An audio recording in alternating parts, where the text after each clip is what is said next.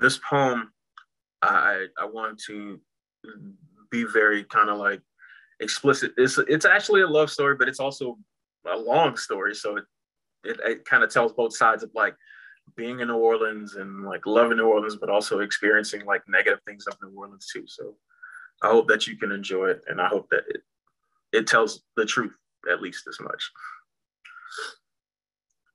Welcome to America's third world amusement park, Dirty Disneyland, where the rides never stop. This city has a circus for a heart and a plantation for a brain. All of its sideshow freaks on jagged rows of teeth. The streets have pothole cavities the size of bathtubs. Come take a ride down the throat of our St. Charles streetcar. If you close your eyes and pretend that you don't speak the language, you can hear the metal wheels warring going any further down this rabbit hole of wrong. All of our oak trees on wooden limbs of lightning. Their gnarled knees stand as if they are dying to get away. Come and join the cavalcade of drunken souls, pissing freely in the wind, retching aimlessly in the gutter every year. The crowds come amassed around the big papier-mâché floats. They plunge their arms into the night skies as the objects folding have become currency in their hands are hungry wallets. They be howling, yo, throw me something, mister. They prayed the screams be quelled with catches, frat boys so drunk off their own privilege they trample children in their wake.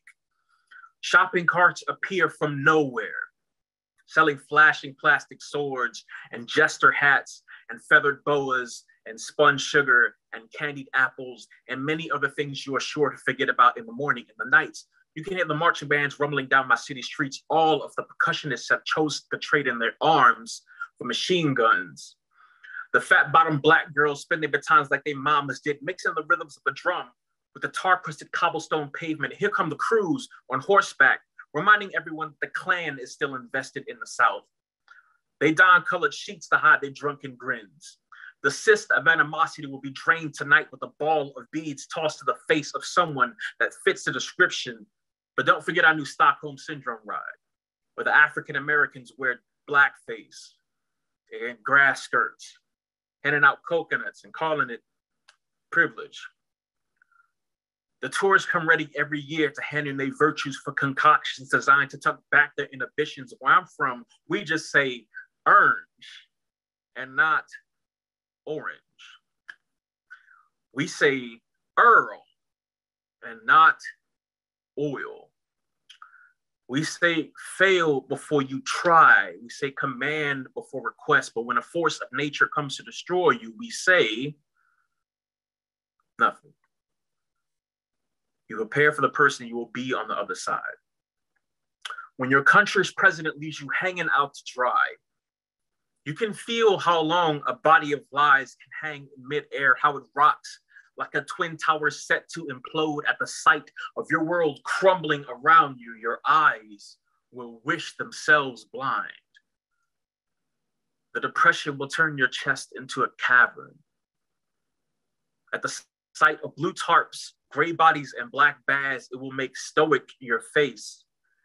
At the CNNing of your drowning city plastered across the globe, it will reanimate the corpse. When the newscasters come to pick at the carcass, it will make limber all of the dead in you. When the new pilgrims come, like a Greco-Roman army, with a God complex the size of the Louisiana Purchase, it will lead to a synaptic blitzkrieg. When the hipster transplants come, with their Pollyanna mind states, and their chins so high in the air, they forget they are standing on the bodies of natives. Everything inside of you will say rage. It will say destroy. And I say New Orleans. Your soul is the holy a million churches could never achieve.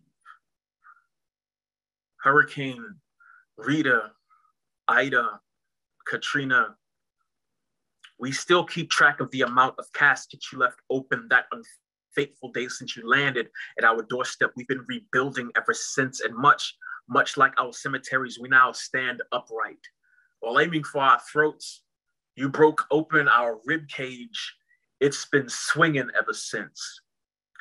You spun like a punch drunk on a Friday night looking for a way out, blasting backhandedly your way through downtown the size of your wingspan. It clapped like a pelican with an upright bass. This is not a song we choose to remember.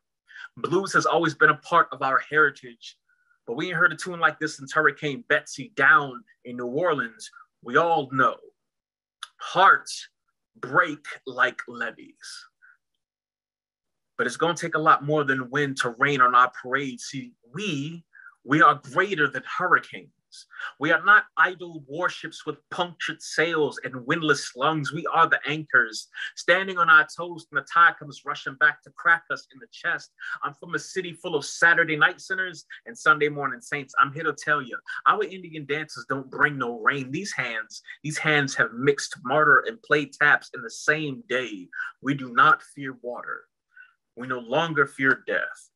And we refuse to be scared by the whispers of a maelstrom. And even though you cannot see through our umbrellas, know that we're smiling on the other side. I'm from a city where we celebrate it all. I wrote this to honor the once living angels who now hold our halos. This poem is for the survivors. It's for the stayers. It's for the men and women with the balls and the ovaries the size of the Superdome. It's for the long shots. It's for the freaks. It's for the burlesque dancers painting themselves gold in the cold of Decembers. It's for Who Dat Sundays, Red Beam Mondays, and all of those brass bands blowing under our bridge. This poem is for New Orleans. This poem is for us. Whew. Thank you.